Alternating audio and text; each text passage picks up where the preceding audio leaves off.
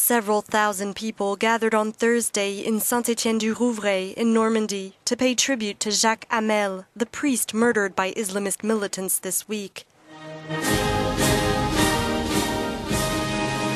Several religious leaders and political figures attended the ceremony, a day after a larger one held in Notre Dame Cathedral in Paris. Émotion intense.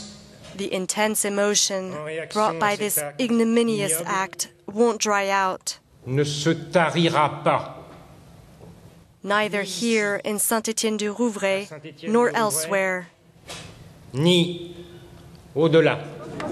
Also there was Sister Danielle, the nun who managed to alert police when the two knifemen entered the church, taking the priest and 5 other people hostage.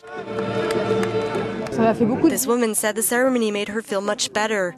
It's a recognition of what he was, of what we lost.